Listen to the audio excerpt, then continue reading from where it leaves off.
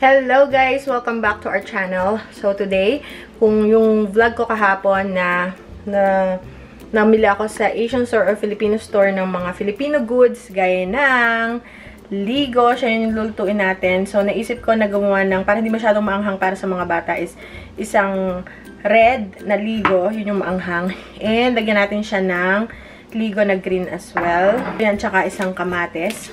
And bawang. And also, lalagyan natin siya ng vermicelli.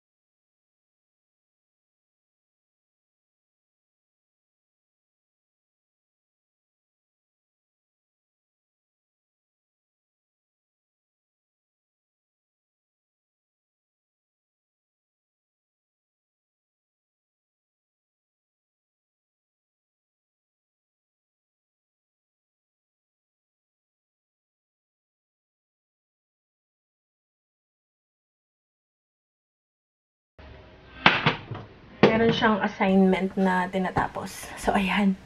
Woo! Mainit-init na kanin. Okay. And then, lagyan natin yung ating sardinas sa swatanghoy. Ang tawag ng tatay ko dito ay swatanghoy. Or swatanghon. Dito naman medyo siya. Vermicelli. Nak. Alright. Tapos papakainin ko mamaya ang mga bata dahil sila ay nag-snack na. And marami na silang nakain kanina. And then, but wait. Atin siyang i-squeeze ng lemon. Wow. Para pati matanggal yung masyadong init niya. Okay. And I'll be right back. Magpe-pray lang tayo. See you later. Alright. Alright guys, so start na tayo. Atin ang attack! Alright, oh my goodness. Ang tagal kong hindi nakakain ng sardinas na may sotanghon. Kalimitan sardinas na ginisa lang. Buti dinampot ko yung ano, yung sotanghon. Sobrang mainit. So, mga magtatanong bakit teka lang. So, mga magtatanong ba't hindi, walang katerno kasi nung binili ko to, wala talagang katerno. Hayaan nyo na. Okay?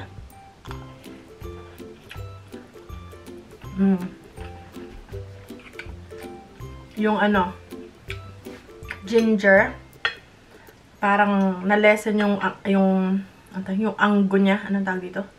Basta yung ganon. Sarap.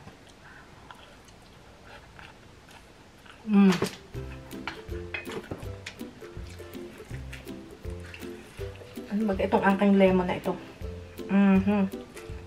Wow, ang sarap.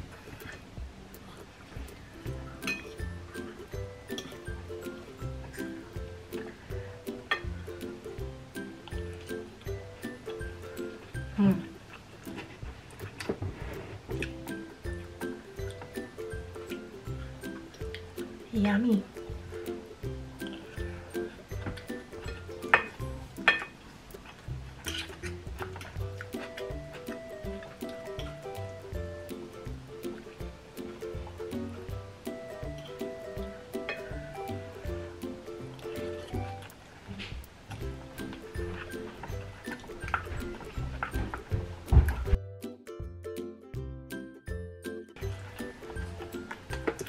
Ang sarap guys ng may sotanghon.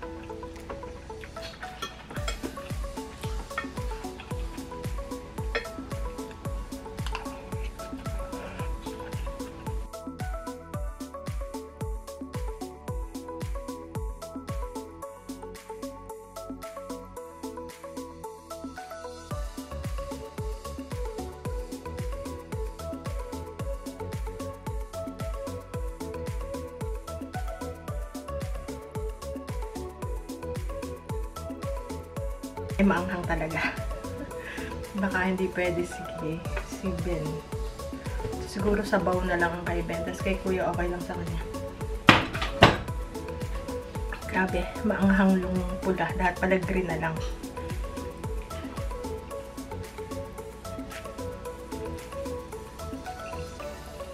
Okay.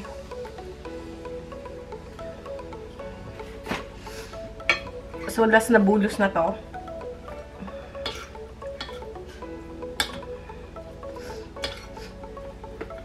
Sinisipon ako. Alright. Oh, sobrang anghang. Sobrang anghang sana. Kapag naano doon ni Ben, hindi kakainin. Si Kuya okay lang sa kanya maanghang. Sarap.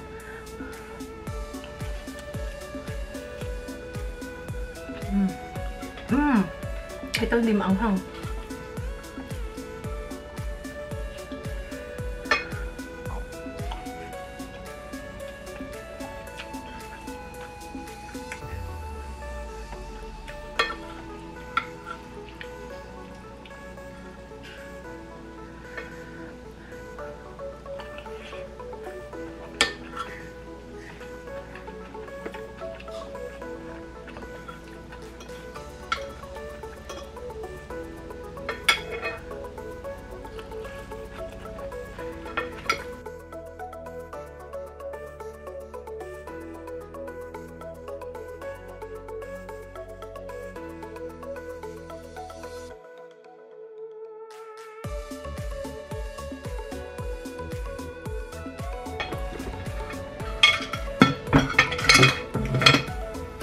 Ayun guys, ang sarap!